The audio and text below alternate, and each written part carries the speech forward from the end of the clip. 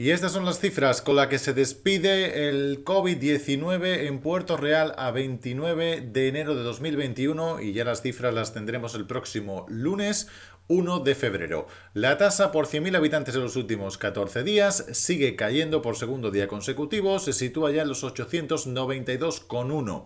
Los confirmados en los últimos 7 días también caen hasta los 151. No así el total de confirmados desde el inicio de la pandemia, que suman ya 1.227. Asimismo, el total de curados desde el inicio de la pandemia se sitúa ya en los 607.